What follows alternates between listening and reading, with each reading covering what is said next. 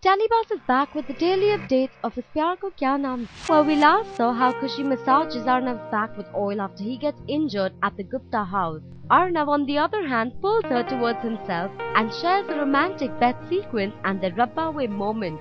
He tries to be naughty and intimate at the same time but gets interrupted as always. He later on taunts Khushi while she gift wraps the presents he had bought for his employees.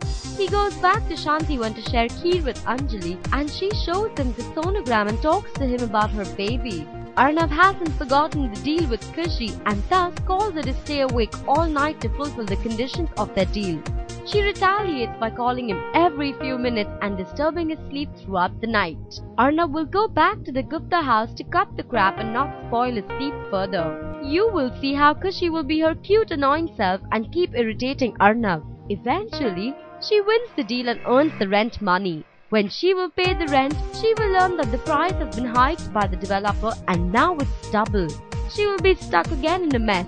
She will learn the terms and conditions of the developer that she has to go home with him and only then the rent will be reduced. Khushi will go fuming to him and only then she will get to know that the developer is none other than Arnav. He will lay another condition that she has to go back to his house with him.